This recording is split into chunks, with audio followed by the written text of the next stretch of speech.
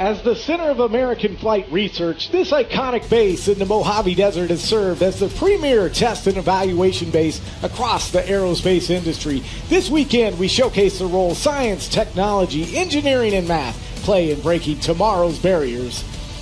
The daring innovation that has enabled the United States Air Force to compete, deter, and win against our adversaries. Hey, everybody, welcome in day 2 of this 2022 Aerospace Valley Air Show. Glad you're joining us wherever you might be.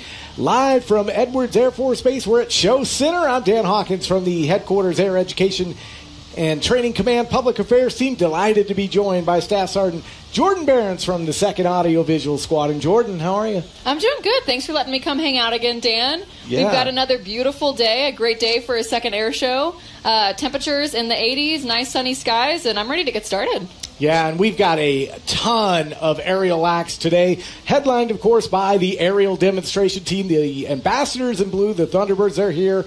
That will no doubt delight what is expected to be a huge crowd on this Sunday. 13 years it's been since Edwards has been open to visit the base for the air show, so it's going to be a huge crowd. You see the time lapse there, but it's going to fill in. And some of our spectators might notice the landscape here at Edwards. It's been used in lots of Hollywood movies like Iron Man and Captain Marvel. But if you can't make it out here today, we'll be broadcasting the whole show live. Yeah, great images all day long from our 2nd Audiovisual Squadron team. And 2022 also marks a major milestone for the United States Air Force. For 75 years, American airmen have innovated, accelerated, and thrived as they execute the Air Force mission to fly, fight, and win, delivering air power anytime, anywhere. And all around the country at air shows, at Air Force bases, including here at Edwards, there have been special events to mark that anniversary. And here, Jordan, the 75th anniversary of Chuck Yeager and the Bell X-1 team breaking the sound barrier. And General Matt Heiger, he's the commander here at Edwards, the 412 Test Wing. He's going to join us later, talk about a big announcement that they made in conjunction with that on Friday, but really cool.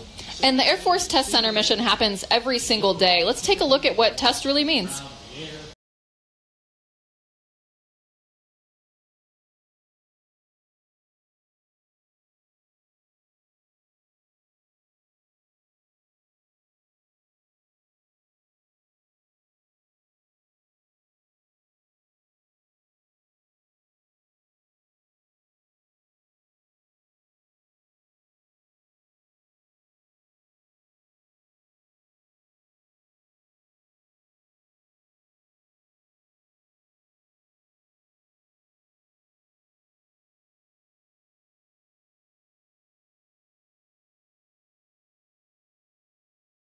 Their best.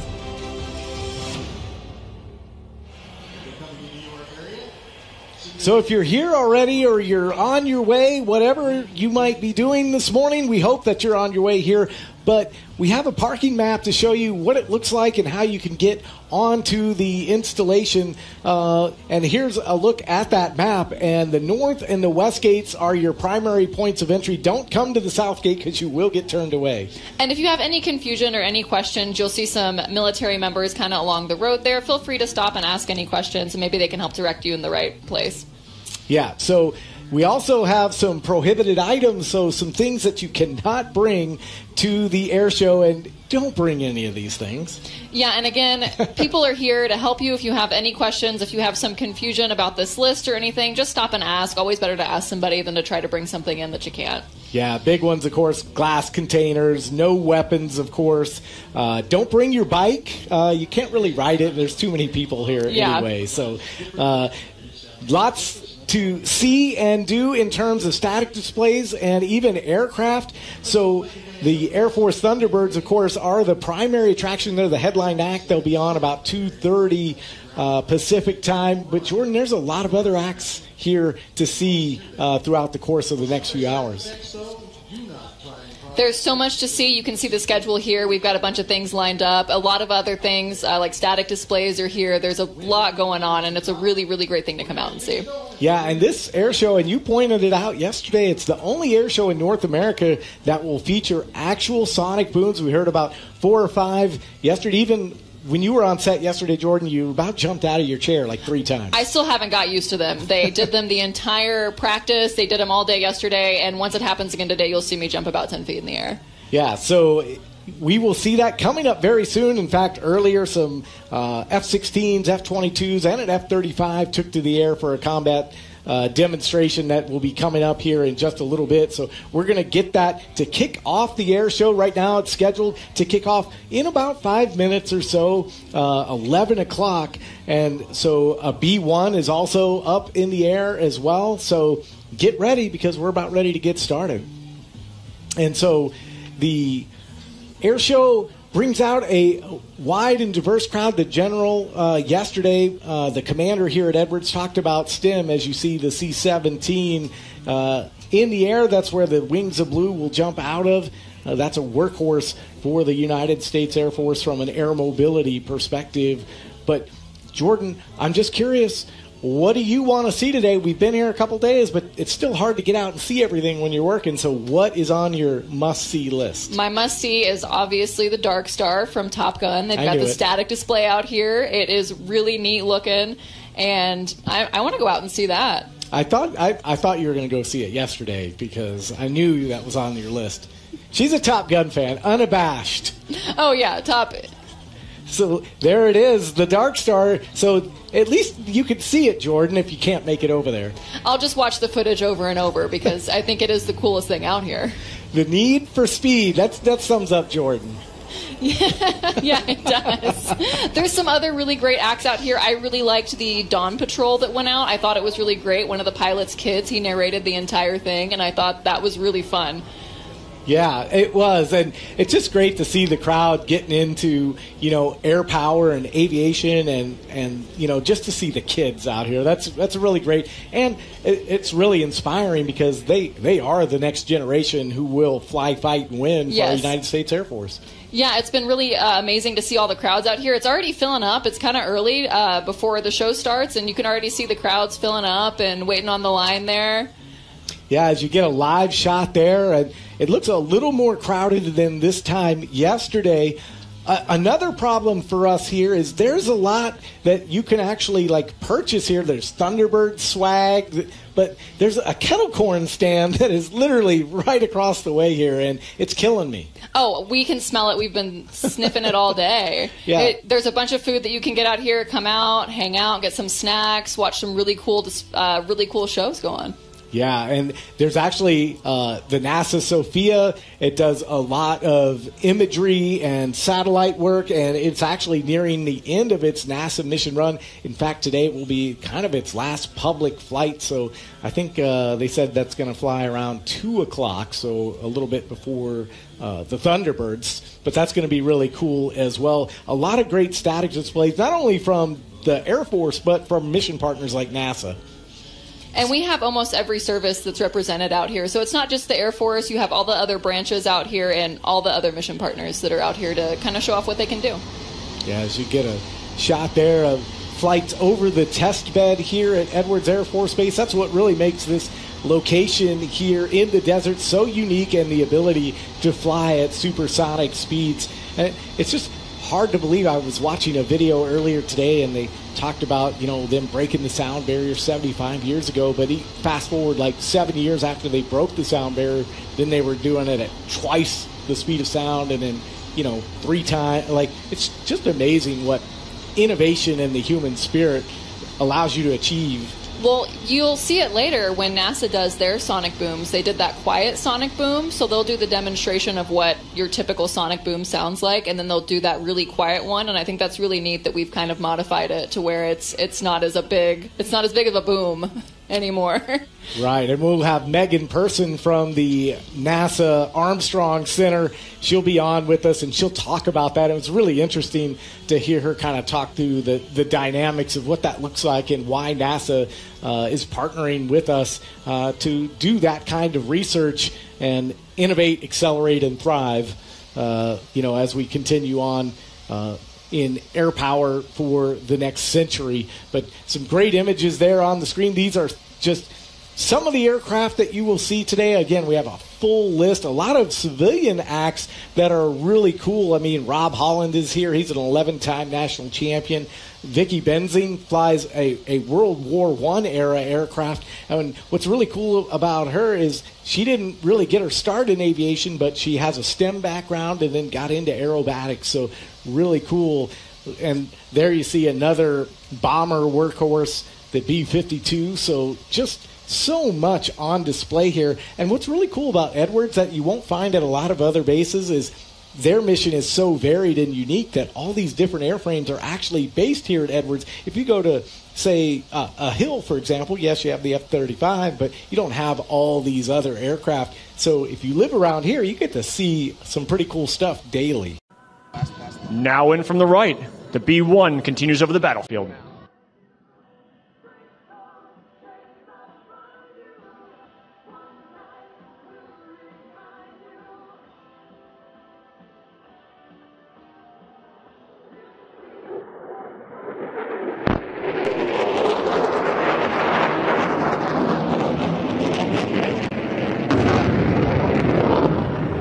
Ladies and gentlemen, even from higher altitudes, the F-16s and F-35s can employ precision, laser-guided munitions on enemy targets.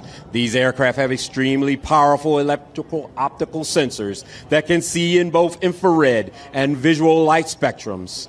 These sensors enable the pilot to identify enemy tanks and equipment from ranges of greater than 10 miles. They also give the pilot the ability to scan the airfield and locate any remaining troops and equipment. As the fighter aircraft continue to circle overhead, turn your attention to your left as our Special Forces team approaches.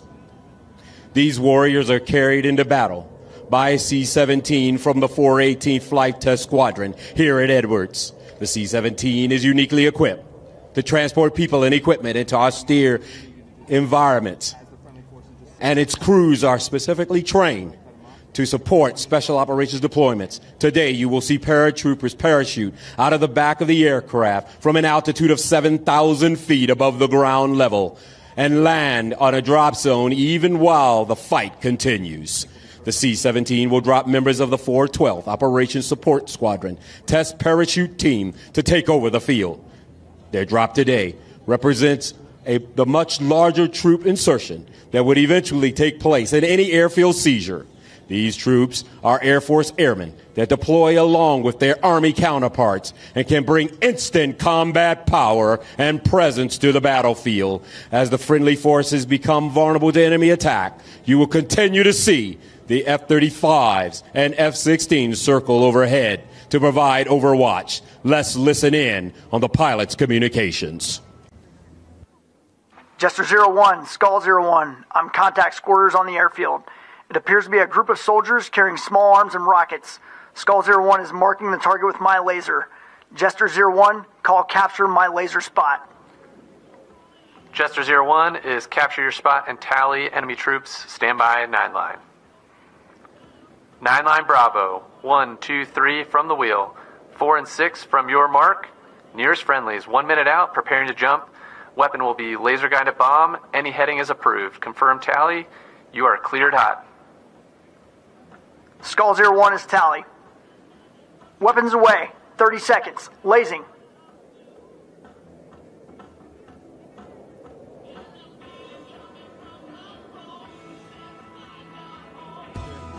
The C-17 was tested at your Air Force Test Center.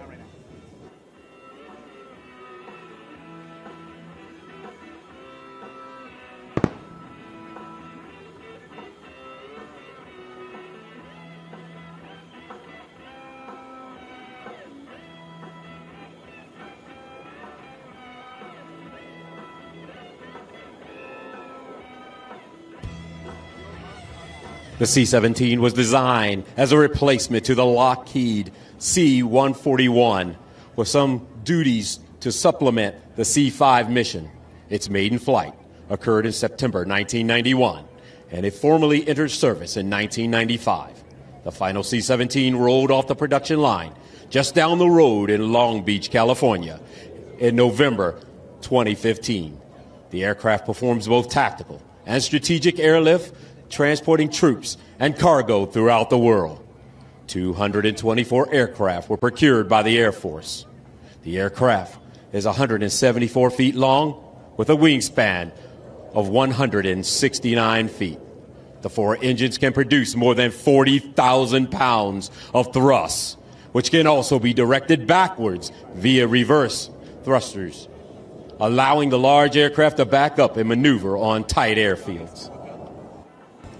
Right now, overhead, cast your eyes to see your C-17 aircraft.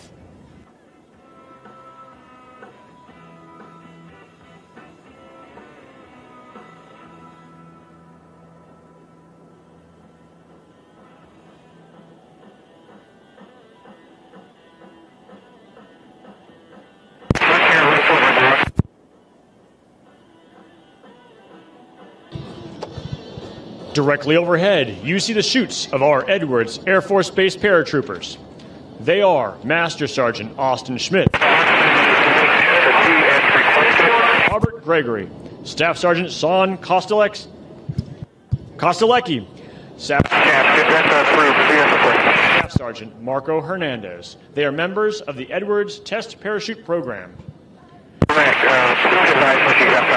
Test infiltration parachutes, called the RA-1. The parachute is a wing that allows the jumpers to jump from 35,000 feet, 6.5 miles above the ground, and can travel over 30 miles. They can fly about 450 pounds of combat equipment to bring and are designed to be silent in flight so that you can't see or hear them as they approach at night, and they do not show on radar. The jumpers you see in the sky right now jumped from 7,500 feet, about 1.5 miles above the ground, and fell about 125 miles an hour through the sky.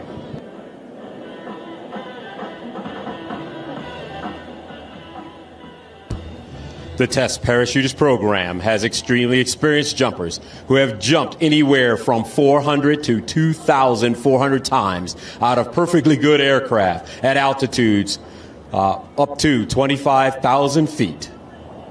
A typical jump mission is completed from 13,000 feet, and free fall lasts for about 46 seconds. During those 46 seconds, the jumpers work on close proximity flying and performing maneuvers that, when combined with 125 mile an hour fall rate, can take them over 200 miles an hour.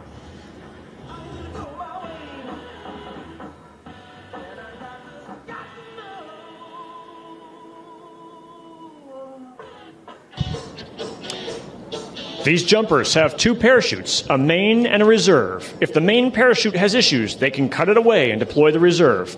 Or if they are injured or rendered unconscious for any reason, the reserve will activate by itself at 1,500 feet AGL. This is an inherently dangerous profession, but still safer than driving on the 5 freeway.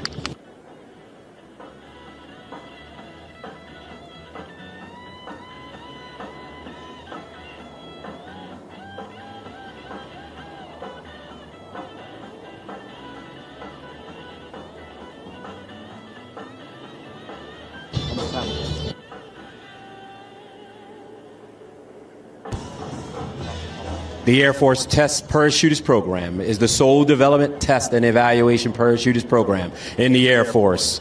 Additionally, these parachutists have survival, evasion, resistance, and escape capture training, making them especially valuable to the United States Air Force.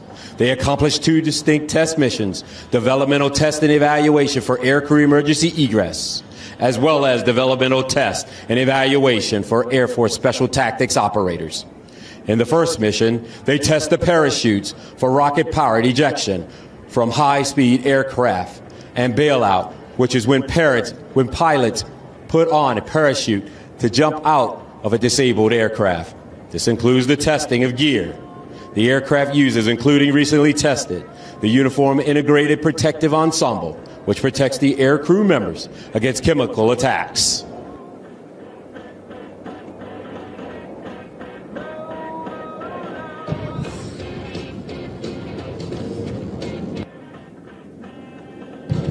The Test Parachutist Program is the only program in the DoD that intentionally jumps on emergency parachutes.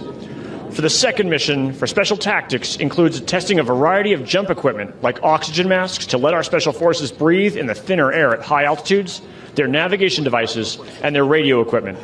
They do this testing with forces to infiltrate denied or contested environments in both day and night conditions. Most recently, the test parachute program tested the parachute landing assister, which utilized laser distance measuring to enable the jumpers to have safer landings anywhere in the world.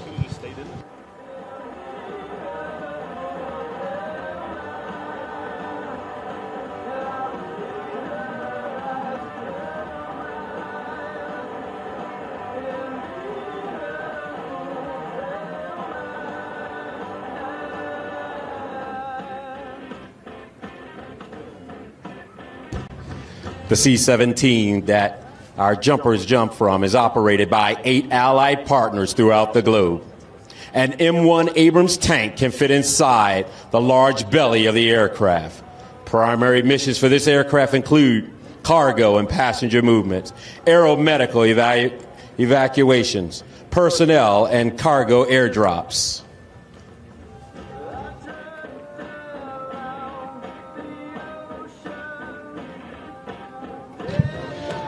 To your right, the C-17 approaches for a low pass. They survey the airfield to ensure all jumpers arrived safely and have seized the field. If the jumpers needed immediate extraction due to casualties or immediate resupply, the C-17 is capable of landing on either a prepared or unprepared surface as short as 3,500 feet long.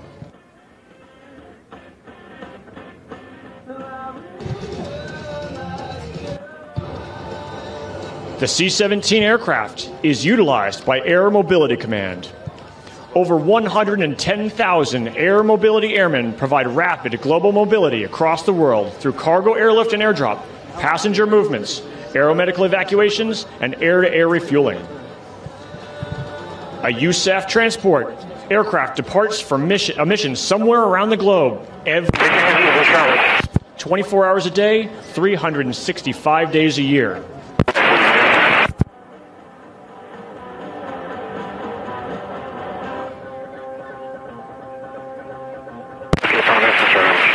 Aircraft are operated by Air Mobility Command, which is headquartered at Scott Air Force Base, Illinois.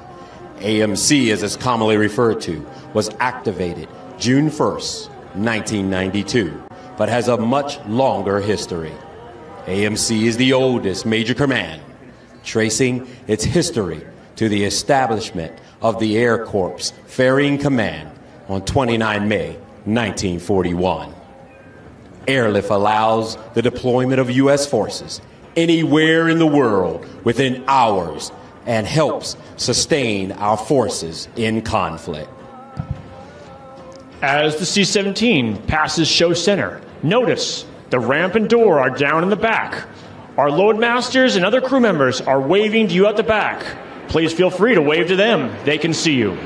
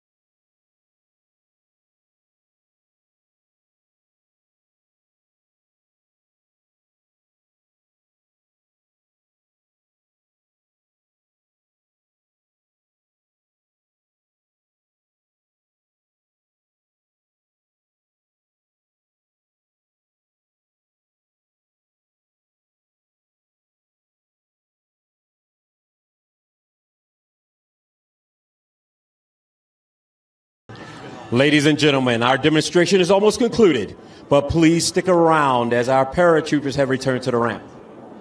Now, cast your eyes left for our F-16 aircraft.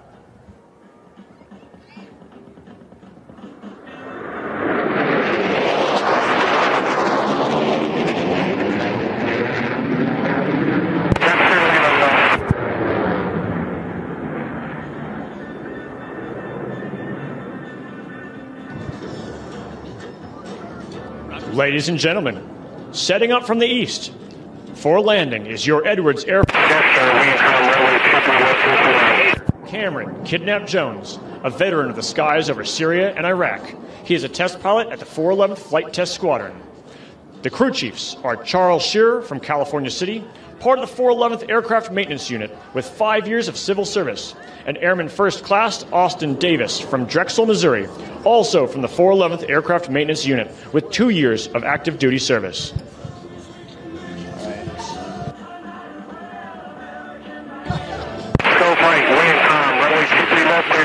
Air Force Base F-35. The pilot is Major Matt Flint Stein, a veteran of the skies over Afghanistan, Southeast Asia, and Syria.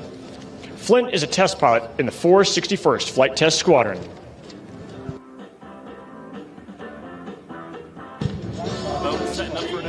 Behind the F-35s is the F-16 flight lead, Major Tommy Lethal Cunningham, a veteran of the skies over Afghanistan, Syria, and Iraq, and his wingman is Major Bryce Triple Turner, a veteran States Air Force Test Pilot School, and Triple is a test pilot in the 416th Flight Test Squadron. The crew chiefs are Staff Sergeant Andrew Pennington from Bridge City, Louisiana, part of the 412th Aircraft Maintenance Squadron, and serving 8 years of active duty, and Senior Aircraft Maintenance Squadron with 3 years on active duty. As our fighters come in for landing, please join me in thanking the personnel involved in the demonstration today. Let's let them hear your applause.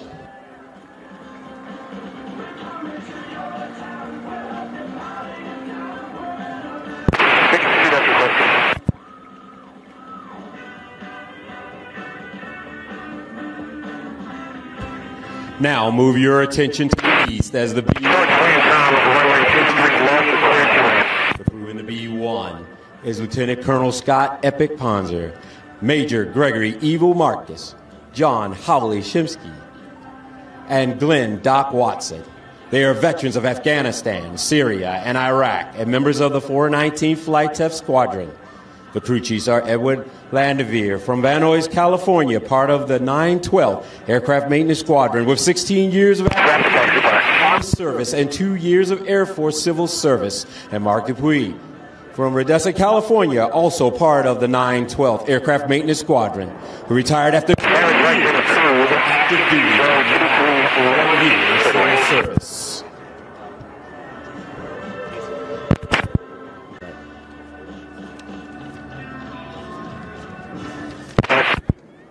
Right. The KC-135 is following the B-1 Lancer. The crew of the 135 is Major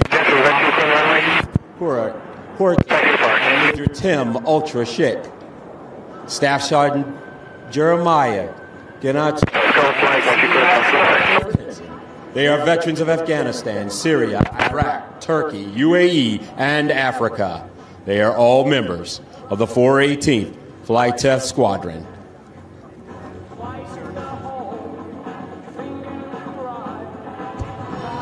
And if you direct your eyes slightly higher, you can see the C-17 coming in for a combat approach. The final members of the demonstration of this approach. Team R, Major J. Toast Carroll, Major Rachel Tumble Williams, Captain Richard Gagloff, and Two Chains Deshane, Staff Sergeant Andrew Hathaway, Staff Sergeant Samantha Mariato, and Master Sergeant Scott Schick Reddy. They are veterans of Afghanistan, Syria, Iraq, Qatar, Oman, UAE, and Kuwait. And they are all members of the 418th Flight Test Squadron. Thank you, Wayne Tom. Tactically Charlie. Clear for takeoff. The rest is yours.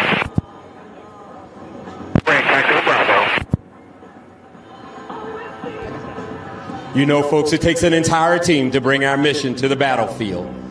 Let me introduce to you some of the folks who are contributors to this in our mission support group, led by Colonel Jared Blecker and Chief Master Sergeant Swisstack. Outstanding members of our team who provide the base housing, child care facilities, our gymnasium, personnel support throughout the mission support group here at your Edwards Air Force Base. Thank you to all of them. Additionally, our medical team has a fantastic day today and outstanding. Not only do our medical professionals keep the military team up and running every day, they keep many of you up and running as well, especially some of you who have forgotten to put on sunscreen. Medical team. And right now, I'd like to introduce Isaac Francis. Good afternoon, everyone.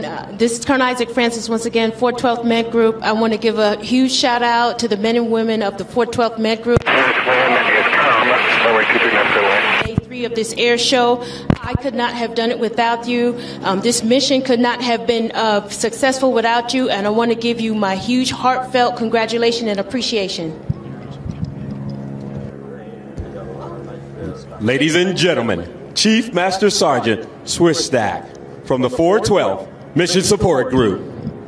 All right, just wanted to give a huge shout out to the Mission Support Group. We got defenders out here all over the ramp, keeping you safe and make sure this is an excellent show for everybody. We got FSS throughout, right? This did not happen without FSS. We got LRS making sure all logistics happen. And of course we got COM making sure your cell phones work out here. Big shout out, MSG, you rock. From Colonel A.B. Brown, myself, Colonel Missile Mazel, the pilots, the aircraft maintenance teams, and everyone else involved in our demonstration, we enjoyed bringing you this show, and thank you for your attendance in today's event. This was just a small display of the incredible capability that your armed forces have available to defend this country and its interests. Wherever, whenever we are called, know that we are ready to fight, and it is our honor to defend this nation. Thank you. Ladies and gentlemen, as we swing right into yesteryear from the now, there's a time with Vicki Benzing and her Stearman biplane.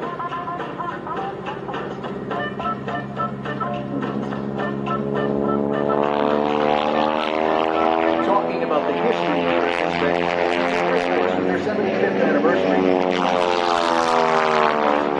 Stearman, and an inspiring story from Dr. Vicki Benzing. And watch her fly. How you this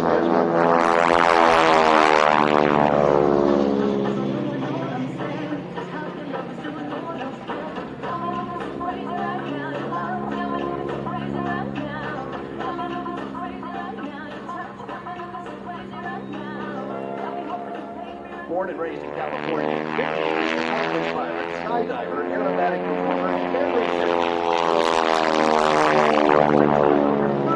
Parachute jumps. Vicki has a passion for everything airborne. Her flying career has spanned 40 years. She currently holds an airline helicopters, seaplanes, and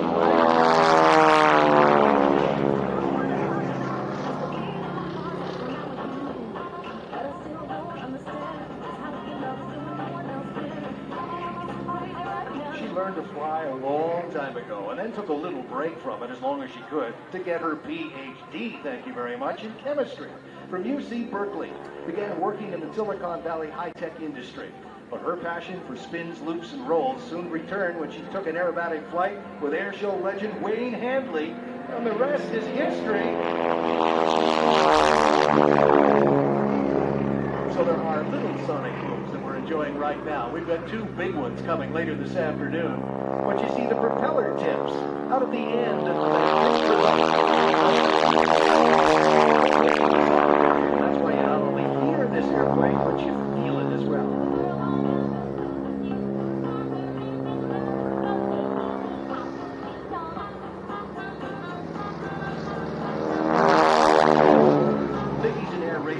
She likes to race at Reno, and she races jets. In fact, at 469.831 miles per hour, she's the fastest woman racer in a jet ever at Reno.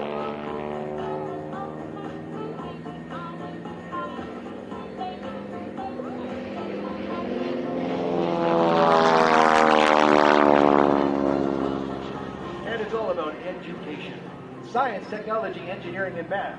Vicky is sponsored by California Aeronautical University, an aeronautical training center offering aviation-related degree programs to prepare students for exciting careers.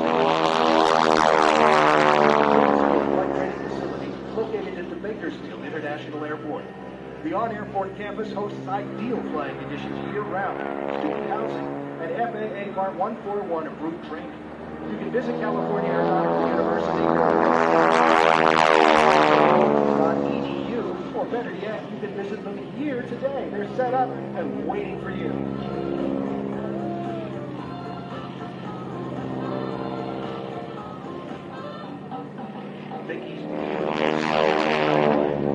It was built in Tulsa, Oklahoma back in 1940 by the Boeing Aircraft Company for use as a military trainer.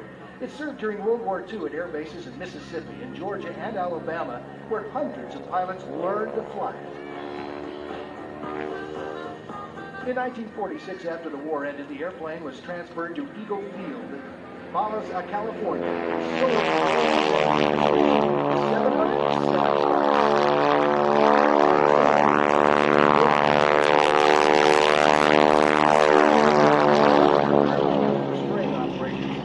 Sacramento Valley until 1973, but it was disassembled and put in storage.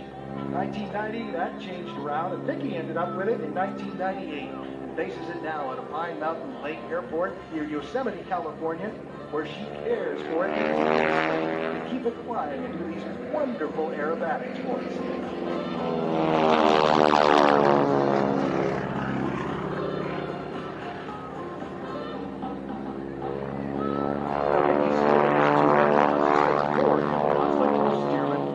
And the bottom wings, ones that are flown in air shows. Hence, it takes two hands on the stick and a lot of muscle for Vicky to roll it, and roll it very slowly. With only two ailerons, the top wing wants to go straight while the bottom wing wants to roll. So Vicky Stearman also does not have an inverted fuel system, so upside down too long. So she's got to keep positive G on it at all times. Vicky considers herself lucky to be a steward of this timeless piece of history. Her beautiful red Stearman.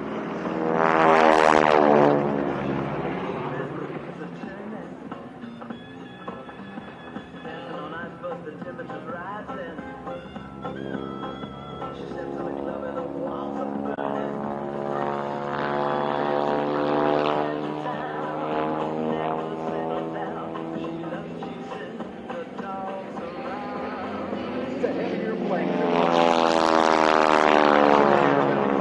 That's all she can get out of it as she climbs up and over, challenging the sun in its rays, and beautiful and graceful all at the same time. Perfect loop.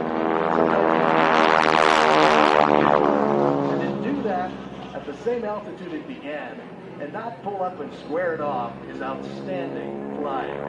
Upside down again, she's got to keep the positive G on it and keep the engine going, because again, I remind you, it does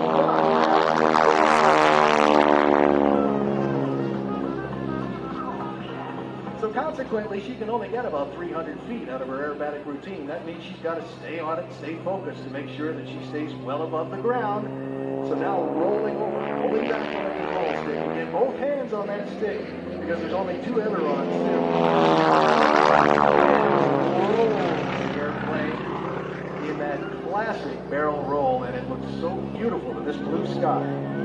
A big part of the history, of course, here is the basic trainer for pilots, especially for World War II and then a little beyond. And of course, serving California as a crop control with their live look at the crowd here. Day 2 of this 2022 Aerospace Valley Air Show, live from Edwards Air Force Base. And sir, you just got off the podium, the airfield, the combat seizure demonstration. This is Colonel Ahave Brown. He goes by AB. He's the commander of the 412th Maintenance Group here at Edwards. And sir, how's the air show been for you and your team so far? Well, I tell you what, Dan, has been amazing. This is an outstanding opportunity for all young people to come out and realize that they can be a part of this dream. We have aircraft and maintainers. We have defenders and combat medics, all exercising their expertise to make it all happen. Yeah, and so tell me a little bit about the 412th Maintenance Group. I know you lead almost 1,800 people in development and test for 53 aircraft across 9 different series. I mean, sounds like a lot of technical terms, but layman's terms, what do you guys do? Well, in layman's terms, if you really want to look at it, we take designs. We build all of the equipment from those designs for various different Department of Defense needs and aircraft. We put them on the actual aircraft, and then we get them ready for flight. Most of the aircraft we have here are one of a kind. And that's what makes it so unique. If you look at the history of Edwards and all of the things that we have done here, the SR-71, the F-117 stealth fighter, we still continue along that line. But there are so many other things about Edwards that we contribute to from the maintenance group standpoint, whereas there are different weapon systems that we will test. There are different partnerships that we will work with Lockheed Martin, as well as Boeing Aerospace and many others, so that we can get these things tested and ready for our Department of Defense missions. Yeah, and it's really unique because, yesterday we had Brigadier General Higer on, and, his vision is this isn't really so much of an air show as it's a STEM air show, or a STEM expo, if you will. And can you talk about the role that science, technology, engineering, math, how that plays into what you guys do every day, and what you guys are trying to do to inspire the next generation of STEM engineers and pilots and the people who do the mission here at Edwards? Oh, absolutely. That is a fantastic question, because that is what this expo is all about. Letting the 3 to 13-year-old know that the math classes that she or he are taking right now are just a stepping stone to take them to the dreams and the aspirations that they desire. What we're looking at here from a scientific standpoint, we have to understand how all of the architecture of the aircraft fits together. One of the unique aspects of an airplane that many people don't think about is every system on the airplane is almost wired together, because it all has to be grounded to the airplane. There's no long wire stretching from the ground as the airplane flies. So when we look at the calculations of how much wiring we want to take off the airplane, we also have to balance that with how much we're putting back on. All of this comes into the engineering aspect of it. And there's a heavy dose of mathematics. And even from a standpoint of understanding how much wiring we can put on an aircraft, some of these designs are put together by engineers and really tried for the very first time here at Edwards. So this STEM Expo is really showcasing all of these items. And in Hangar 1600, we have several setups where the young kids and even some old kids can see exactly how we put this together on B-52 and F-16 aircraft firsthand. Yeah, it's really cool. And I'm just, General Brown, our Air Force Chief of Staff, talks about not accepting the status quo, and innovation clearly fits into that. Can you talk about the role innovation plays in what not only your maintenance group does, but across Edwards in the test and development world? Absolutely. When we sit back and look at innovation and understanding what General Brown has tasked us to do, we will accelerate. We will continue to meet our challenges head on, and we want to ensure that not only do Americans feel safe underneath the banner of our flag, but our adversaries know that at a moment's notice we can be anywhere in the world and ready to bring forth some of the firepower that you saw distributed today. We also fully understand that from an innovation standpoint, we can't stay stagnant. We must continue to find new ways of doing things. Many of these airplanes that we see on the ramp today were once new. And there's better and greater technology coming forward. And many of the young people out here today are dreaming of ways to make it better. And we want to provide an Air Force as well as a country where they can dare to dream big, dare to dream large, and know that their Air Force is going to have not only air power, but a country where they can do it free from harm. Yeah, and I think it's important to note you brought up a really great point about strategic competition. Our adversaries, our number one pacing threat being China. We know that they have their foot on the gas pedal when it comes to modernization and innovation. We have to do the same things, right? Well, absolutely. I have had the pleasure of being a part of the United States Air Force for 36 years. And I can tell you, from the day I walked in the door of June 1986 to today, we have not taken our foot off the accelerator. We don't shirk for a minute, and we fully understand with our partners from the Navy, the United States Marine Corps, as well as our folks in the Space Force and the Army, that we are the front runners. We will continue to be the front runners. The United States of America and its allies are ready. We will not shirk from any challenge that comes before us. And I think you make an excellent point as well. We haven't talked about it yet this weekend, but, you know, with the recent release of the Purple Book, Chief Master Sergeant of the Air Force Joanne Bass just recently made a big announcement with that book's release. But everything that you guys do at Edwards is, in essence, tied to that integration, but not necessarily always international, but definitely inter-service and inter-agency to make this all work together in a partnership that's beneficial for everybody. Absolutely. If we look out on the ramp today, we will see aircraft from Australia. We will see some of our teammates from the UK. And we will see individuals from our private partners, Lockheed Martin, Boeing, Raytheon, and the like. This is a team endeavor.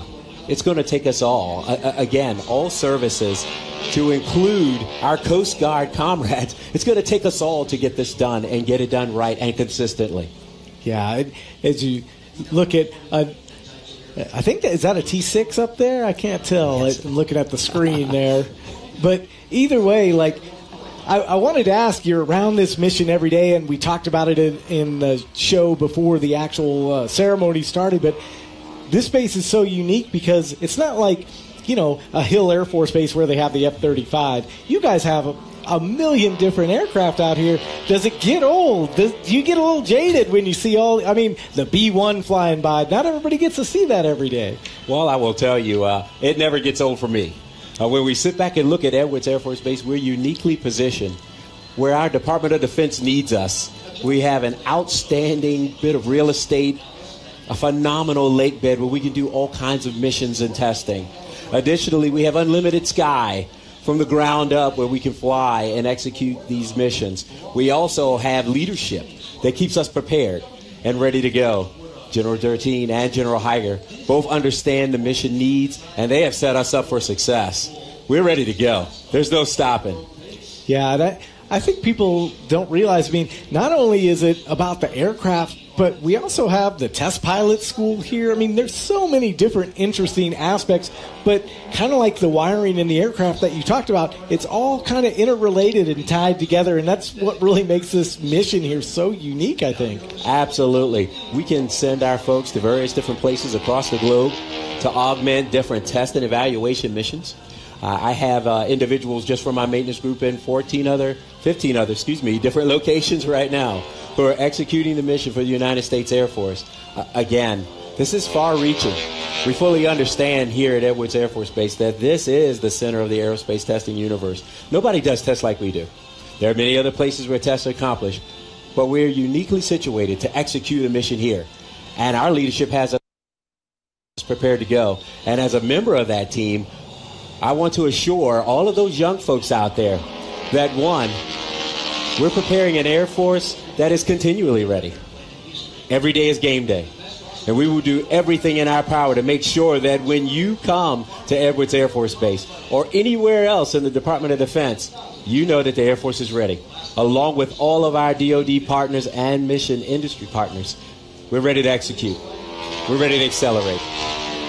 Talk a little bit about the people aspect of the Air Force. Obviously, the Total Force family, the Big A Airman family, but there's taking care of airmen and families, a huge priority, of course, for our Air Force leadership, all the way down to, obviously, at your level and even below. But can you talk about the opportunities that exist for employment out here at Edwards? There's all kinds of jobs across the spectrum here. Absolutely. Edwards Air Force Base has jobs. Maybe you're not interested in aircraft per se, but maybe you may be interested in construction. We have openings in those areas. Engineering may be the taste for some, and we have openings there. Maybe you desire to have a career in healthcare. We have outstanding medics led by Colonel Isaac Francis. We have individuals out here on the flight line who fully understand the airfield and what it takes to ensure that this airfield is prepared. There are multiple things that can be done with our vehicle maintenance. So maybe if you are a vehicle aficionado, we have a place for you. Man, woman, boy, or girl, it doesn't matter your nationality. We have a place for you. We want you to be the best airman that you can be. We want to let you know that this is an environment where everyone is treated with equality and also given an opportunity to excel and realize their dreams.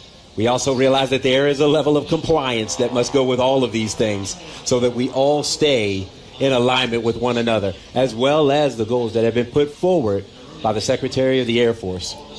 Yeah, so I'm curious, being around all these wide variety of aircraft, I'm sure you've had a chance to walk around. I mean, what was the one or two things where you were like, I really need to see that while the air show's happening this weekend? I'm curious. Outstanding. Well, I have been around a number of aircraft, but I always love seeing the SR-71. That is a phenomenal aircraft.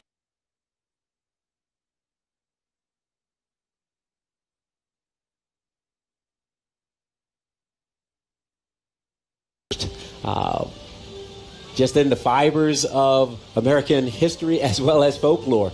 But I will also tell you that the 135 has a special place in my heart.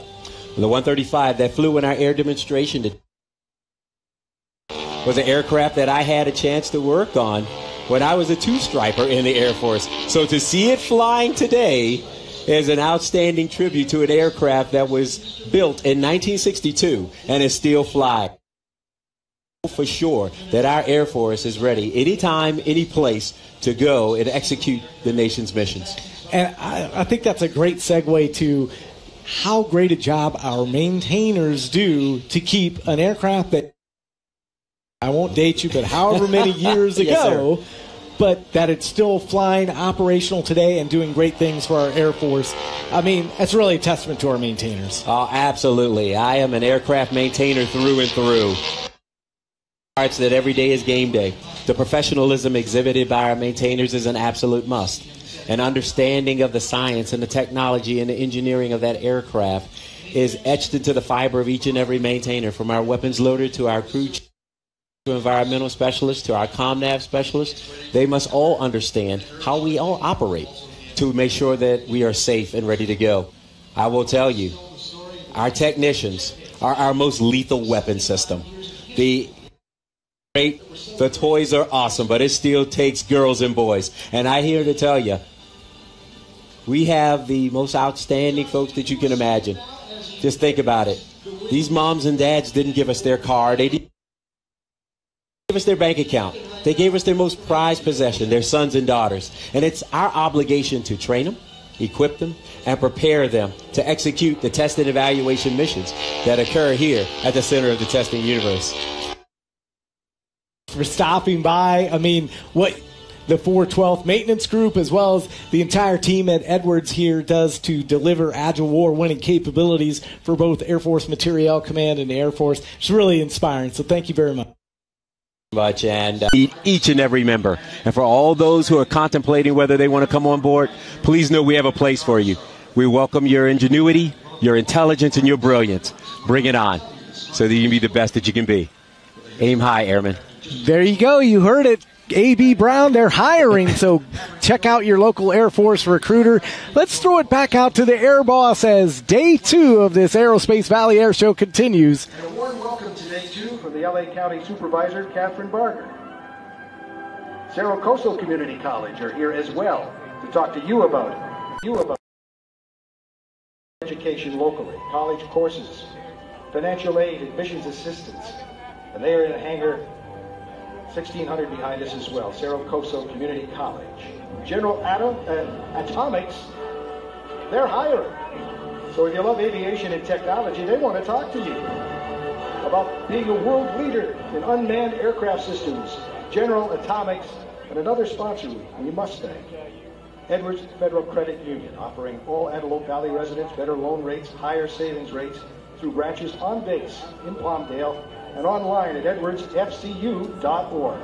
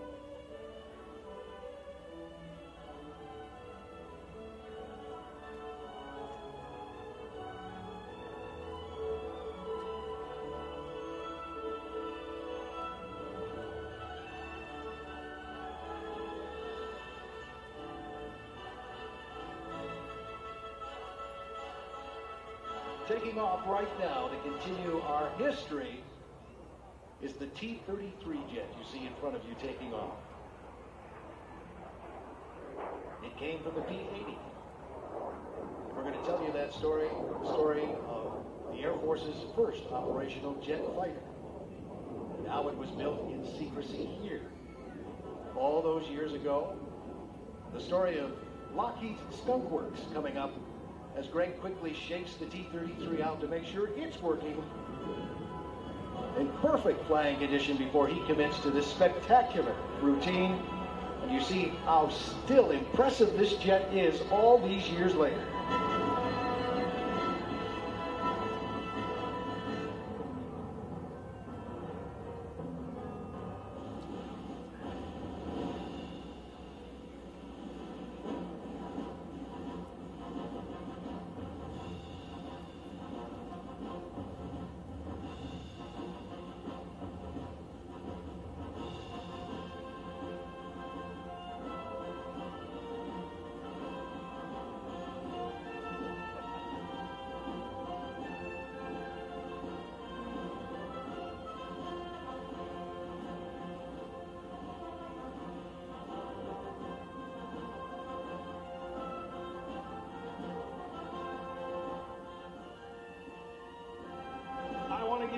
Up for great shot opportunities coming over your right shoulder right now. We begin with the T-33 photo pass.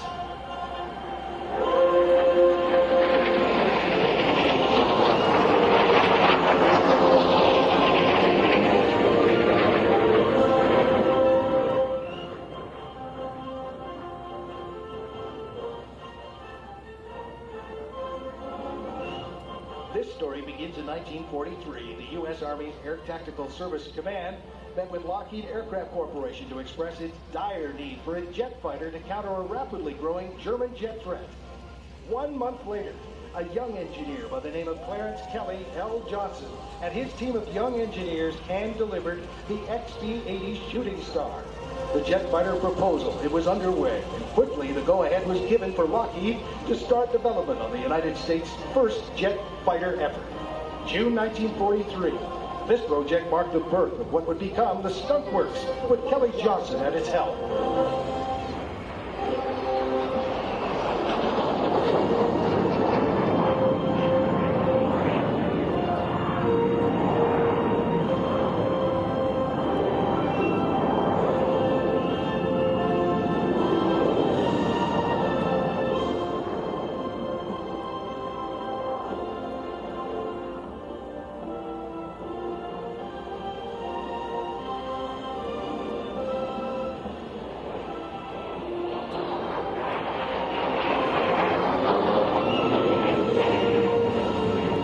Contract for the XB-80 did not arrive at Lockheed until October 1943, 4 months after work had already begun. This would prove to be a common practice within the Skunk Works. Many times, a customer would come to the Skunk Works with a request, and on a handshake, the project would begin. No contracts in place, no official submittal process.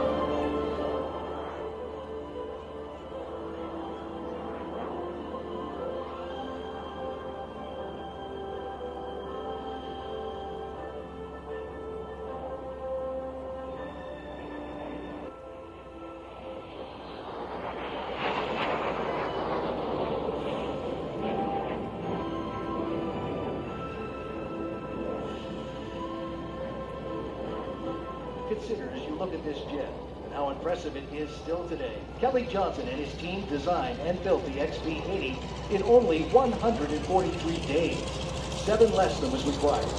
What allowed Kelly to operate the Skunk Works so effectively and efficiently was his unconventional organizational approach. He broke the rules, essentially, challenging the current bureaucratic system that stifled innovation and hindered progress. His philosophy is spelled out in his 14 rules and practices still used today.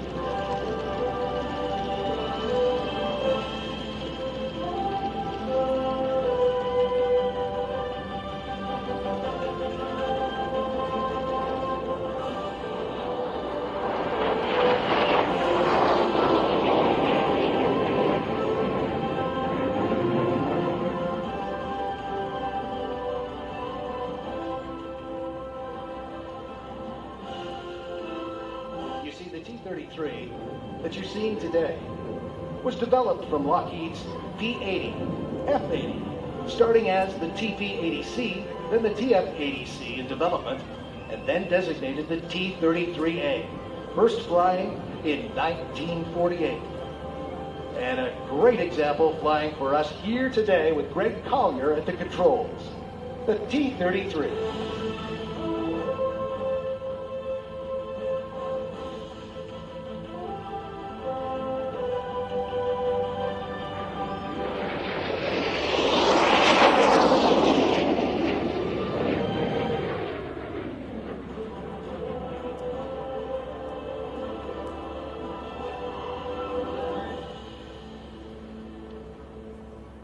Still so impressive today.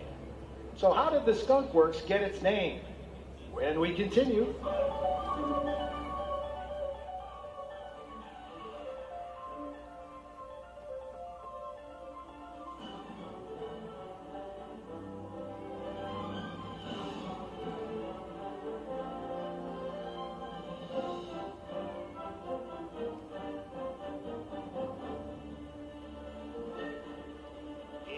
Wartime 1943, as I mentioned, when Kelly Johnson brought together a hand-picked team of young Lockheed Aircraft Corporation engineers and manufacturing people to rapidly and secretly complete the XP-80 project.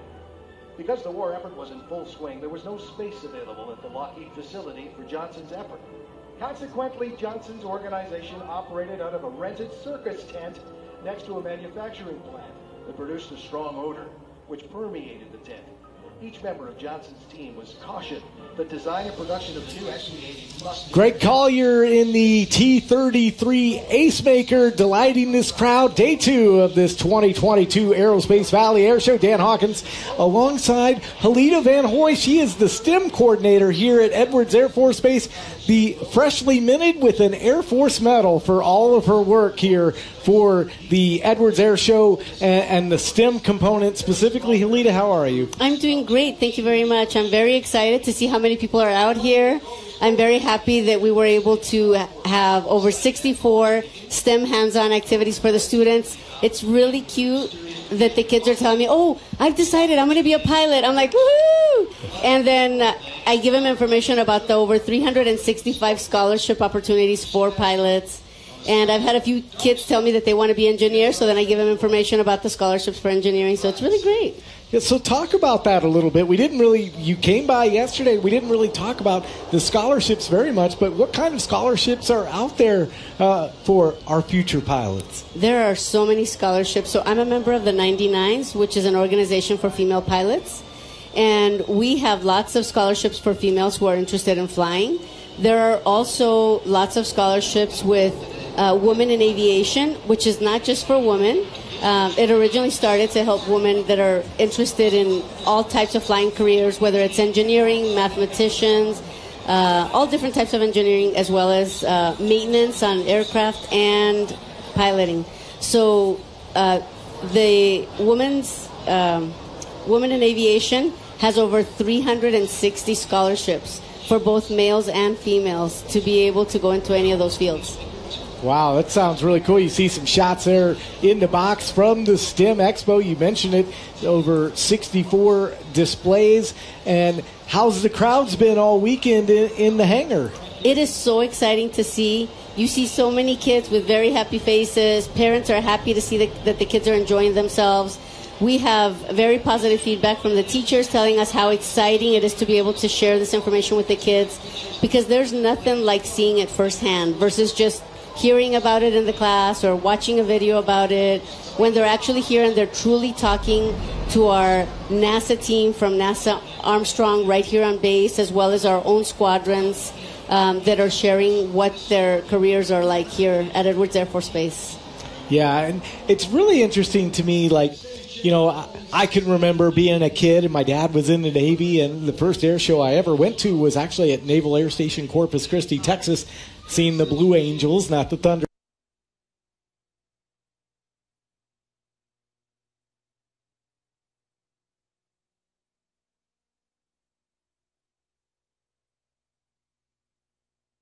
but the experience that these kids are actually having this weekend at Edwards Air Force Base really could shape their future, and that's why we do this. Absolutely. That's what it's all about. Inspiring our youth, helping them. You know, you have to go beyond inspiring, because it's one thing for them to see it and get excited about it, but then they need to know what happens next.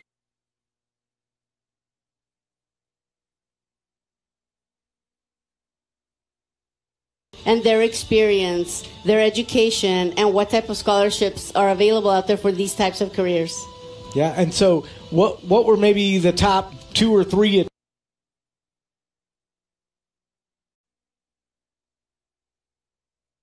simulators? So we have VR simulators where if you're flying and you look back, you can literally see the tail of the aircraft. It's really cool. So our simulators are a huge hit.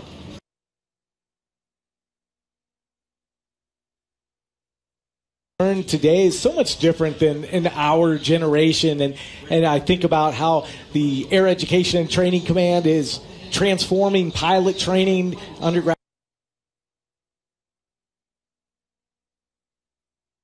use of AI instruction, where students, before they actually fly a sortie, can actually fly it in the simulator, multiple times. And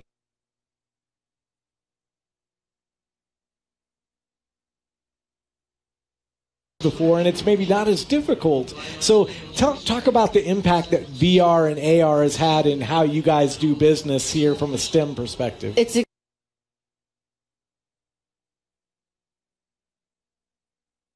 That's so anything that is in that realm that they really enjoy and they really get into it, and then that takes them to the next step. So after that, we also have a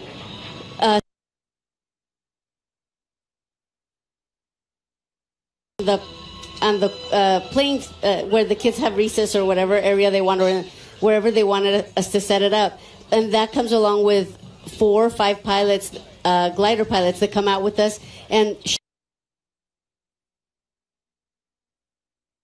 are used to maneuver the aircraft. So the kids start to learn about roll, pitch, and yaw, and they get really excited. And the culminating event with that is we take them out to Skylark North and Tehachapi, and we offer some glider rides for here. Yeah, and so that so many unique things, but you talked about it, like it's cool to maybe see it, but to experience it. That's really what this is about, right? That's exactly what it's about. Like I mentioned before, General Higer's amazing. So we had over 15,000 students register for these events, but because a lot of people were struggling with getting buses because everybody wanted to be here, that number came down. So in order to be able to have them experience the firsthand, on Wednesday we had a flyover around some of the local schools that had registered and that unfortunately were not able to participate due to busing restrictions. So there's nothing like feeling that aircraft, hearing the aircraft, and being able to experience it firsthand.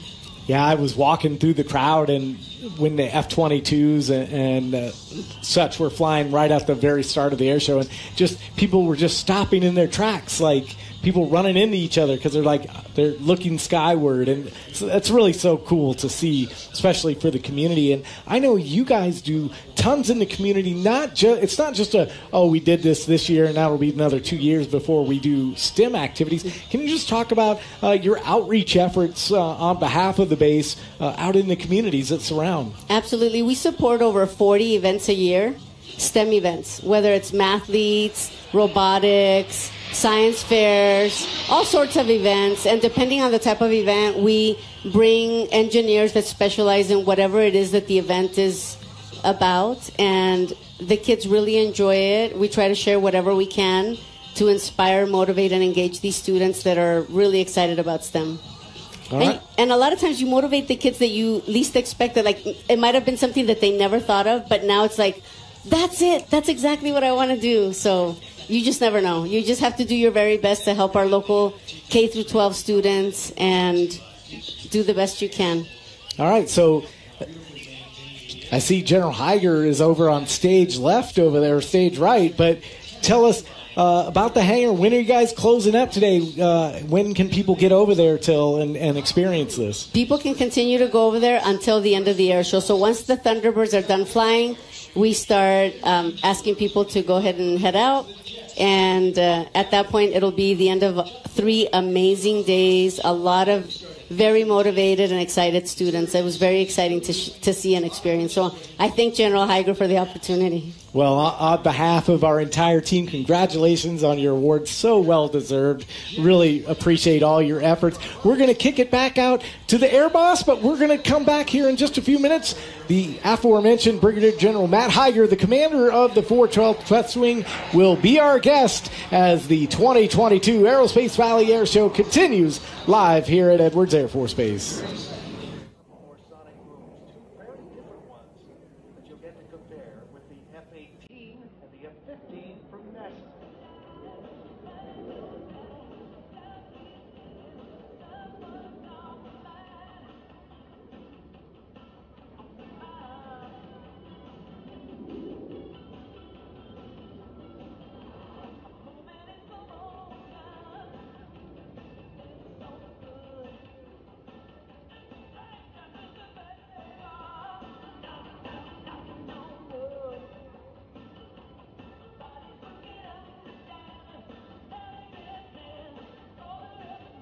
Chuck's giving us a look from up above right now as he swerves and curves. He's doing his shakeout, loading some G's on the airplane, and getting ready to commit to his aerobatics well above us. And again, this is the kind of profile that he was flying with the actors on board.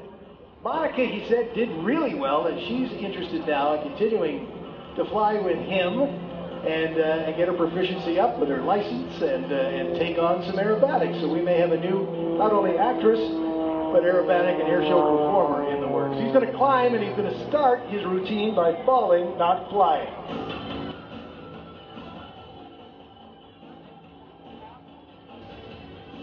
So now he's completely disconnected. The airplane might as well be a manhole cover at this point.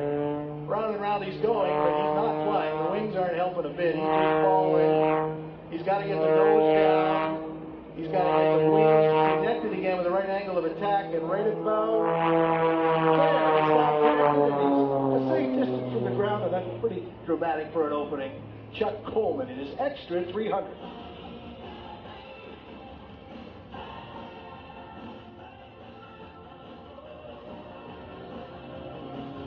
Chuck is an aerospace mechanical degree from the University of Michigan. He's an FAA licensed airplane power plant. He just loves flying test missions. And he's done an awful lot of that work with Scale Composites and others in the industry as he launches now high above us and squaring things off. I got to bring Victoria in at this point because I think it's a good tie-in with a man who knows a thing or two about test flying, and not on the level of Victoria's husband. Because she's very different, and we have so much to celebrate.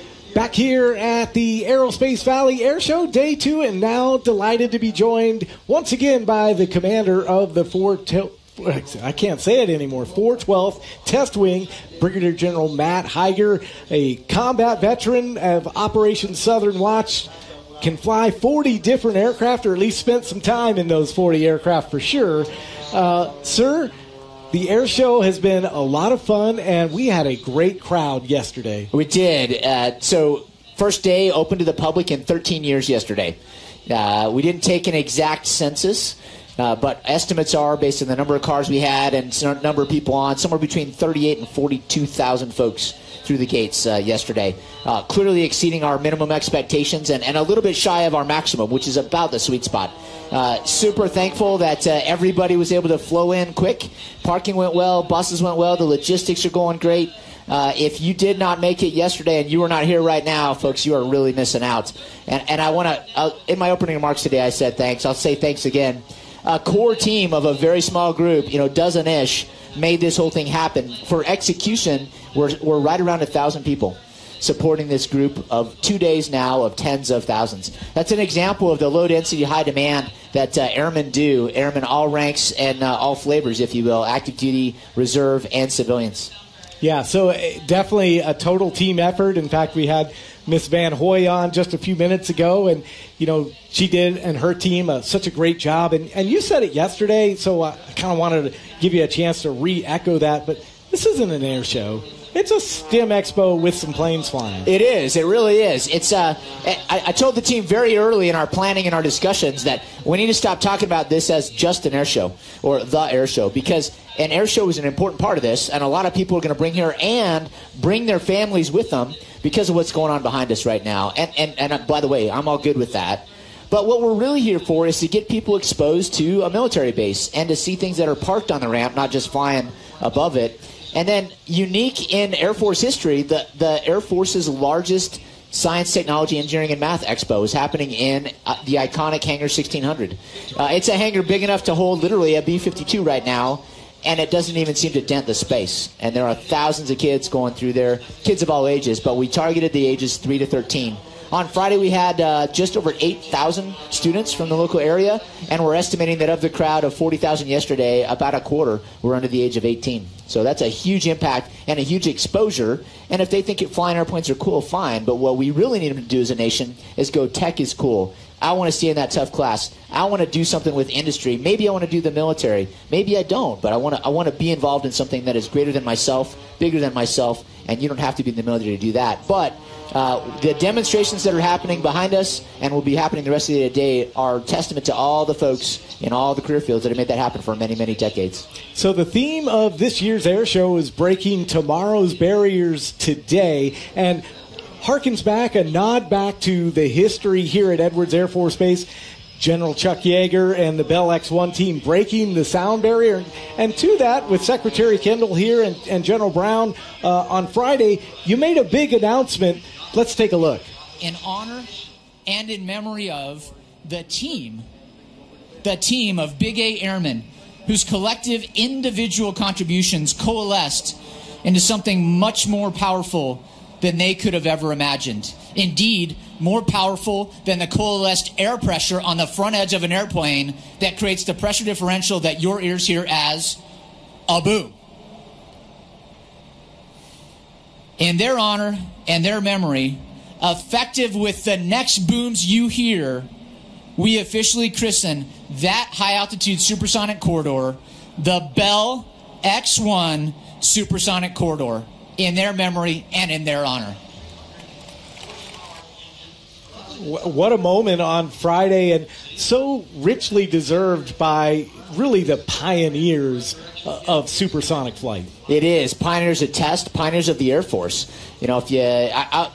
Look, I was very honored to be a part of the team that officially got to rechristen that, but I was not the originator of the idea, and I certainly wasn't the one that ran all the paperwork to rename the corridor the Bell X-1 Supersonic Corridor, which runs a couple hundred miles across the Mojave Desert. It goes well east of Barstow and almost to Bakersfield, 30,000 feet and above, literally over where we are seated right now.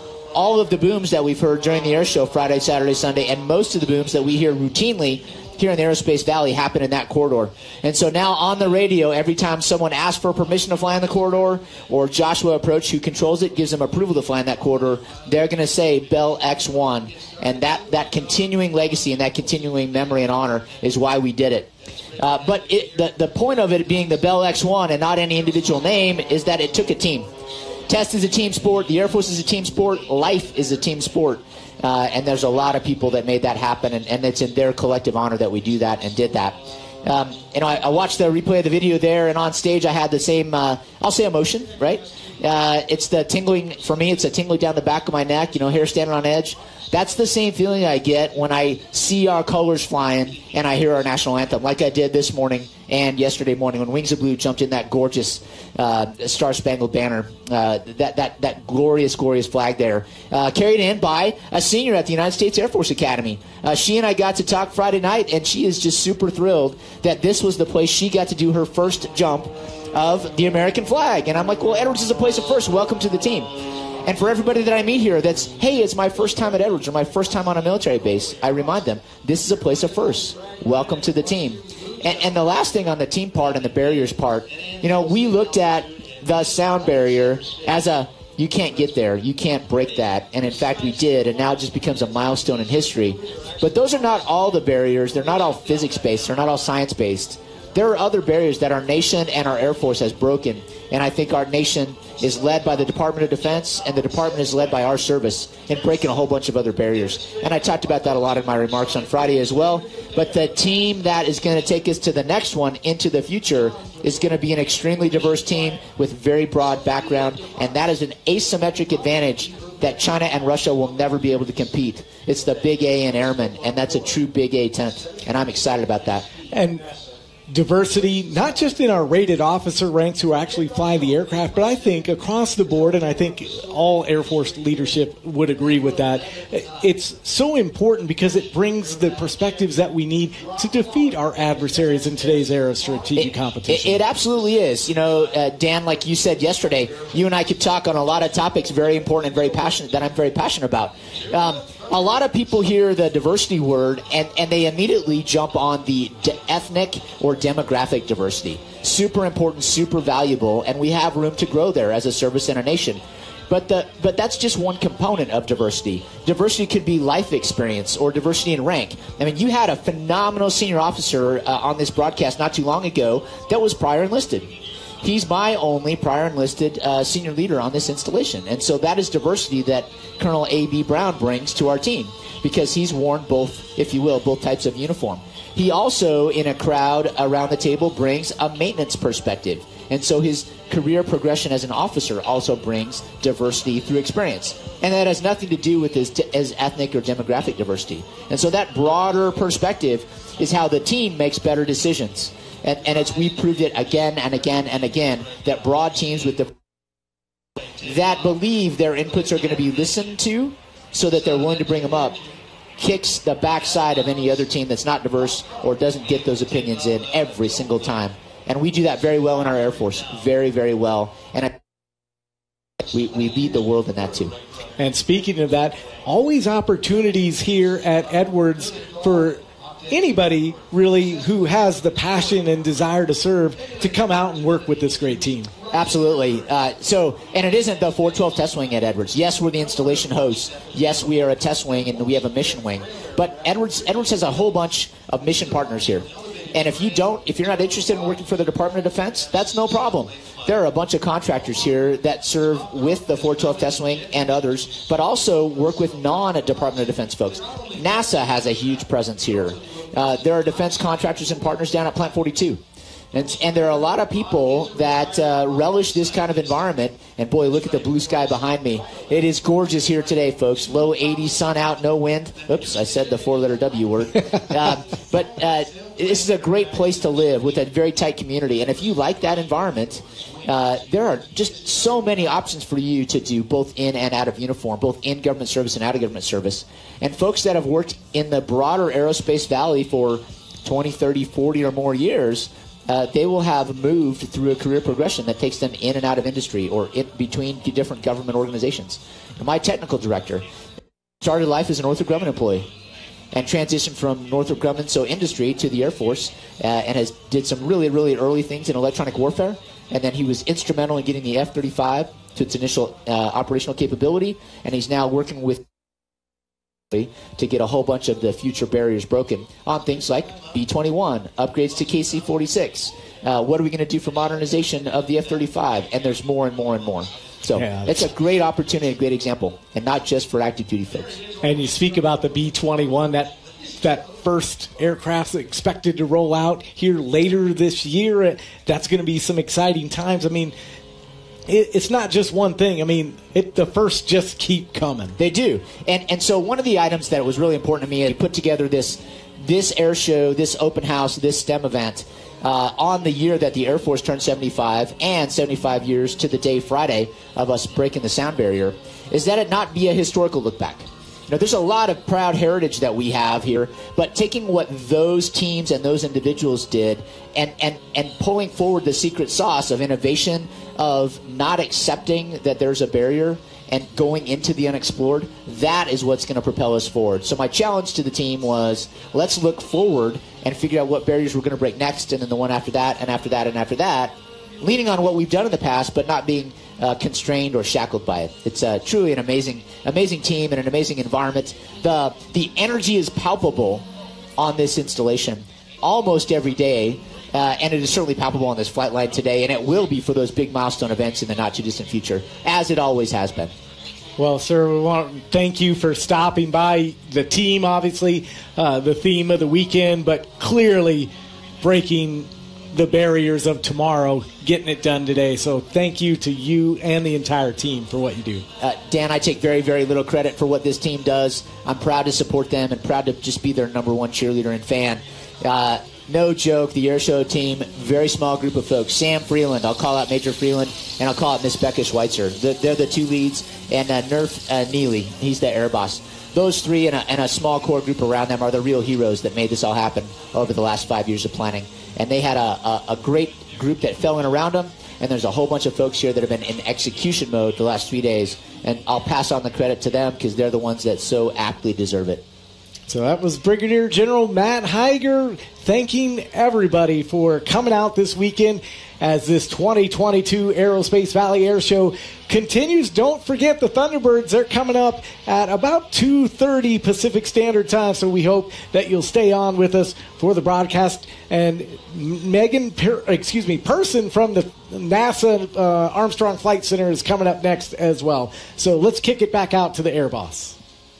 And you hear the jet engine now assist him in staying right here in the box, dialing things up a little bit, increasing the speed, and increasing his layer of difficulty with his aerobatics. With this big, beautiful wing, that airplane, he has to fly out ahead of it. Because those wings, they don't want to turn. They just want to stay straight and lift. So now he's added the power of this jet engine. Over 250 horsepower and a 40-pound tiny jet engine. And now he's going to dial it up just a little bit and have some fun for us. Bob Carlton.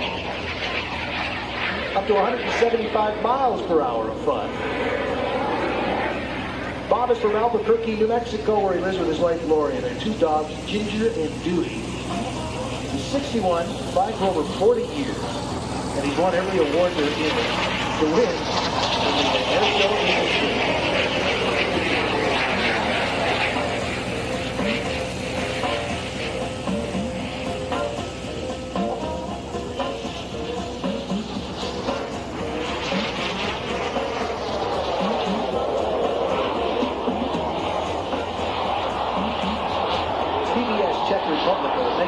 TJ100 jet engine powers Bob's Super Salto. They've been making military-grade hardware for decades, including the APUs on many Russian jet fighters. In fact, that's what this TJ100 would be used for. 240 pounds of thrust, weighs 40 pounds, and it's just perfect for what Bob likes to do. You can see how hard it is for him to turn that fighter right now. That big wing and all that speed. So once again, to get it where he wants it to go, he's got to be well ahead and fly.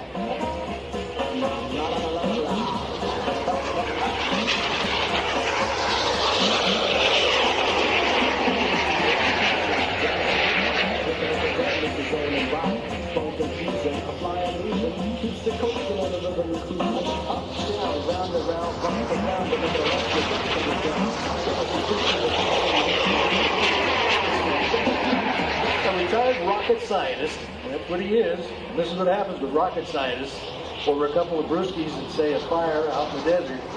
Next thing you know, he's putting a jet engine on a glider, and he's solved his tow plane problems, and he's come up with an award-winning airshow act.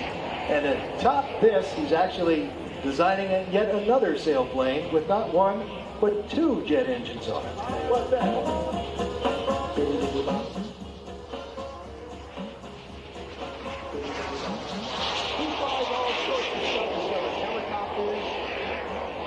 Set records flying up to 13,000 feet in a hot air balloon, hang gliding for over 100 miles, and flying a sailplane over 200 miles, and just loves the ridge waves, New Mexico, and other places across America too, and performing at air shows in his jet-powered Super Salto sailplane.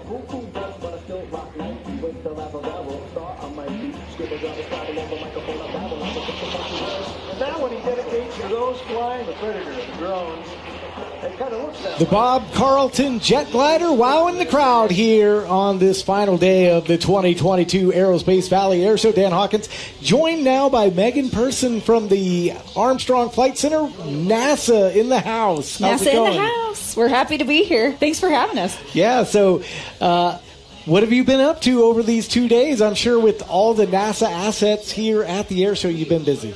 Yeah. So we've got a couple of static displays on the ground, and we've had Sophia here for a couple of days, and she's getting ready. I think she's pulling back now, getting ready to taxi out here in a little bit. And then, we've got the STEM Expo going on, so we're keeping our staff super busy, having a good time. Yeah, and coming up, we'll have the demonstration with the sonic booms, and we talked a little bit about that yesterday and the research that your team is doing in partnership with others on how to create a quieter, a thud, I think you called it, or a thump. Yeah, a thump, our sonic thump. And, it's interesting, if anybody was watching yesterday, we heard 3. And so I have an explanation on what happened, because all of us were like, what was that? So when when the F-15 did the loud thump, what you heard was actually a ricochet. Oh, wow. Yeah. So they have 2 theories. It's either a true ricochet off the mountains that come back here, or he booked it a little too hard in the corner and made a second one. So we'll have to do the research and find out which one is the true story. But there were three good thumps there. Yeah, a little unexpected, but that's okay. That's right. You're supposed to you got to have some variety, right? Yeah, just giving people more for their money. Yeah, so for those that maybe didn't tune in yesterday, can you maybe just talk about what the Armstrong Center does for NASA? Yeah, so we're the agency's premier high-risk flight research center. So we're flying things that have never been flown before. We're flying faster than most people like to fly. We're testing things that have never been done. So a lot of the advancements in aviation start at NASA Armstrong and make their way out to commercial aviation. A couple of quick things: if you've flown on a commercial airliner, you see the little tips on the wings. That's a NASA invention. If you're driving down the road and you see a semi with the cone on the top, that was actually tested out here on this dry lake bed by NASA. And so it's kind of an odd thing to make its way to semi-trucks, but it started here as an aviation thing and made its way out to commercial purposes. That's really cool. And I was watching a video this morning about the Bell X-1 team and General Yeager and all the work that was done by the entire Bell team to break the sound barrier. But NASA was also a very big part of that, but it was called NAC. I was like, I didn't know that. Yep, the NACA. Yep. And so shortly after that, we went through a couple of name changes. Oh, there's our... Heck, I missed my own cue. But that was our 3 ship. So if you're watching it, you've got a Gulfstream in the middle, and our F-15 and our F-18. And they'll do a sonic boom demo here in just a little bit. Yeah, and so I just thought that little harken back to history. But much like the Air Force, the theme for this air show is breaking tomorrow's barriers today. But you guys are doing that across almost every front that you work on as well. That is genuinely our job, right? We are designed to experiment and test and do new things and break the barriers and figure out what's the next thing that needs to be done. And so we have a lot of, tinkerers that like to test their ideas, and we have a great space and a great partnership with the Air Force here to make it all happen. And one of the biggest things you guys are working on, I mean, at least definitely from a public-facing perspective, is that putting someone back on the moon. Yes, Project Artemis. The moon mission really was given up a long time ago, and it's made its rebound. But you talked about it yesterday. I was really fascinated. I didn't really realize that it's just the first step in other steps as well. Yeah, so the Artemis 1 launch, which is currently scheduled for November 14th, is going to SLS rocket, which is the Space Launch System, and we'll send it up. It'll go around the dark side of the moon and come back. We'll go further than we've gone before, so we're super excited about that and get it back on the ground. 2 years later, we'll send it up with people And then on the third flight, we'll land on the moon. And the idea is that we'll use the resources on the moon to build a lunar outpost that we call Gateway that will float a lot like the International Space Station in low Earth orbit. And then we'll use that as like our stop before we go on to Mars. Wow, that's just so cool. And I mean, talk about breaking tomorrow's barriers today. Yeah. That's the definition, Project Artemis, right? Yes. Just taking what we've done in the past and trying to bring it back and do it different and better and go where we truly have never gone before, to borrow a line from a really cool TV show. Yeah, it's really awesome as you get a look there at the NASA Gulfstream. Yeah, and so this aircraft is one of our airborne science aircraft, and what we use it for is normally when it flies for us, it's got instruments hanging off of it, and so our research scientists are trying to collect data, atmospheric data of all kinds, whether it's related to weather patterns or pollution. Any number of things. And so it flies with all these instrument tubes off of it. And then inside are all these computers that you can sit there and run the analysis on the instruments while you're in flight. And the data comes down and they perform all the heavy-duty analysis on the ground. And we learn a lot. I mean, these science aircraft are amazing. They're kind of the unsung heroes of NASA, giving us on planet Earth better science every day to make life here on Earth better.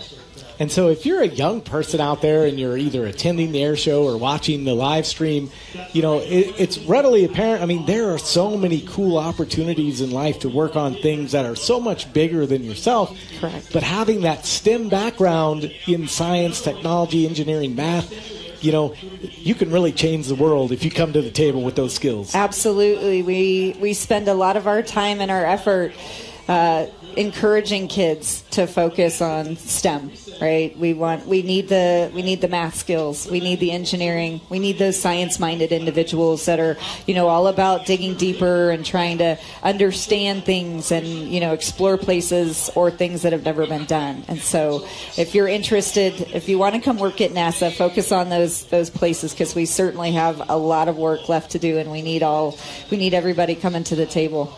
And I know you mentioned you had some booths at the STEM Expo. What are some of the things that the kiddos and anybody coming into the STEM Expo can see and learn about NASA over there? Yes, so you can learn about our X-57 and our X-59. The STEM booth has a ton of great activities for kids. My favorite is the Mars helicopter that you build out of marshmallows. That's just because I want to eat them all, but I knew that. I could tell. So, but there's a lot of software programming type of activities that when you're young you don't realize that that's what you're doing, right? We found ways to make it interactive, that you're just making the glass ball go around a maze, and you don't really realize that you just programmed it. So it's introducing kids to what STEM is in the job life. At a young age, so it's not quite so scary and feel so heavy. But there's tons to do over there.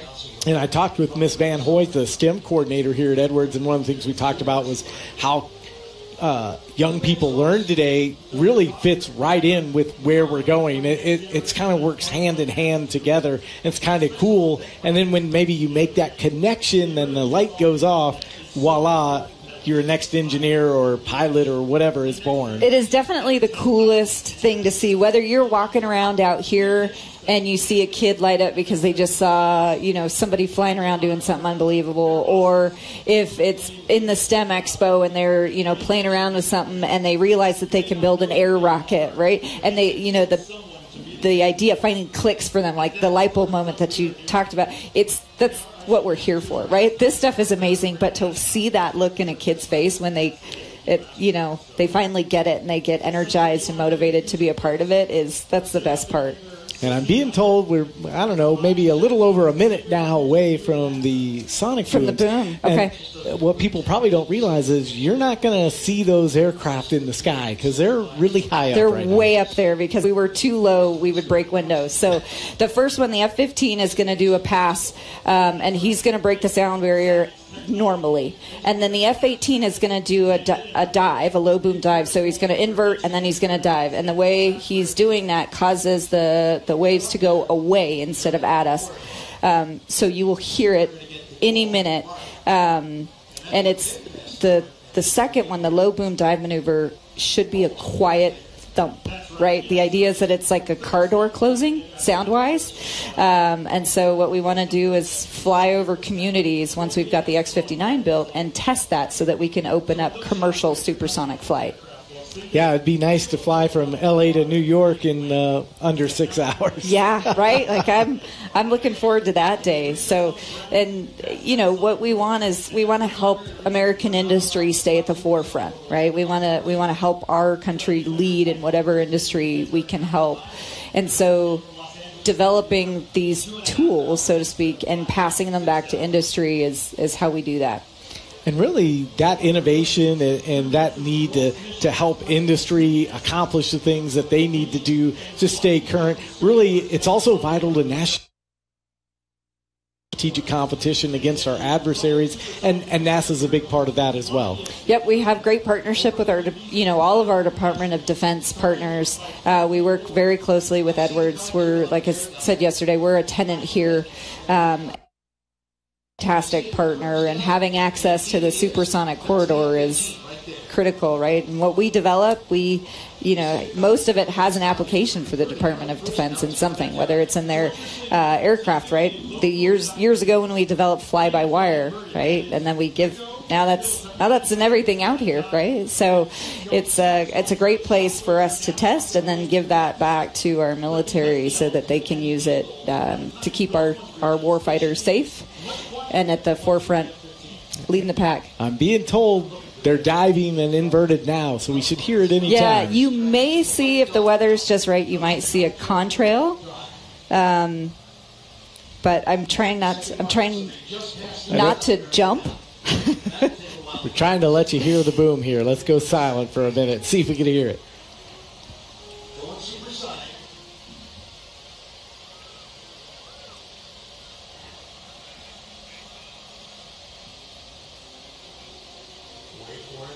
He said, wait for it.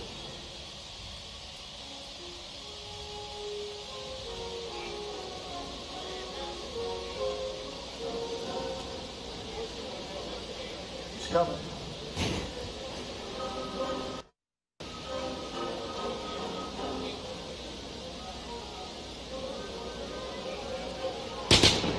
Okay, that was the second one, but we got it first. Can't not jump.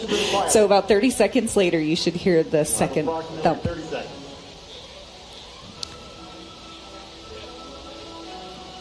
And everybody around us jumped as high as Megan did. I try not to. It looks like such a rookie move.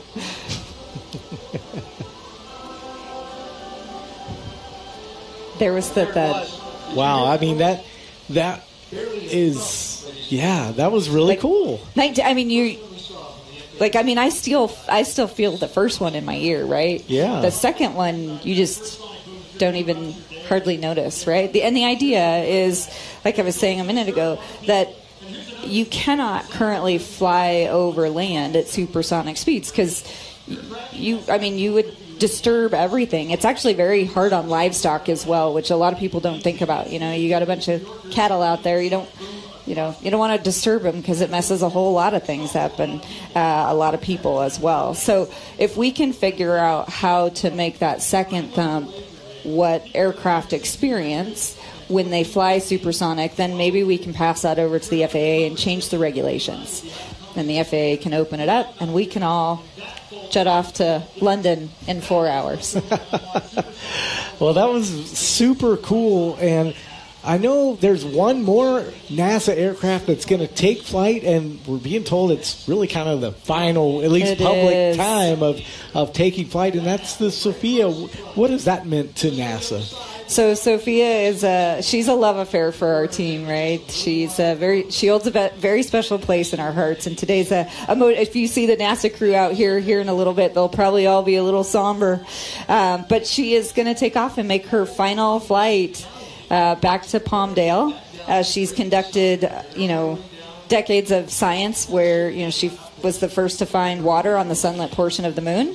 What she does is she flies at about 45,000 feet above 90% of the atmosphere, and where the telescope can get a better view. And so she has been a great bridge between the Hubble telescope and James Webb. And now that James Webb is up, Sophia is closing down, and today will be it. So she'll make a pass one way.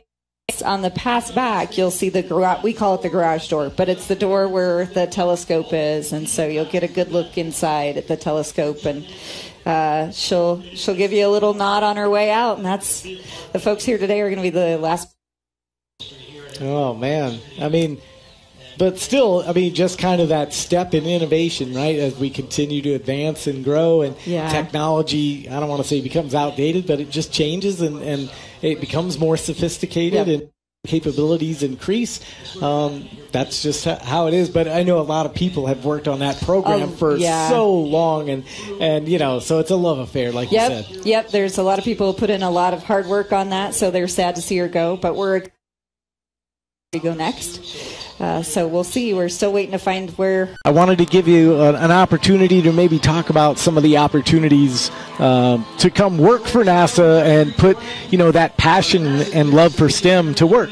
Yeah, absolutely. So we always, right off the top, we always need electrical, mechanical, and aerospace engineers. So if you're interested in engineering out here at Armstrong, we can definitely use that. And then we never have enough. And all of NASA never has enough. So if you have an interest in engineering focus there, we'll gladly take you. I would also encourage the college students. We have a great internship pathways program. So look it up. It's on our website, and there they go. But there's a lot of other opportunities as well. It's not just the STEM focus, so if that's not your thing, know that just about any job that you can think of out there, NASA has. We have big buildings that need to be taken care of, so if you like real estate and construction, we've got a home for you. If you like the arts, we've got graphics and writers that develop all of the stories about all the work we're doing. We've from one end of the spectrum to the next, we also have all of our pilots, right? So a lot of our pilots are former test pilots. They come from the military. So, go spend some time with the military, and when you're done, come hang out with us and fly some of our cool planes. Seems like a pretty good gig. Yeah, I'd recommend it.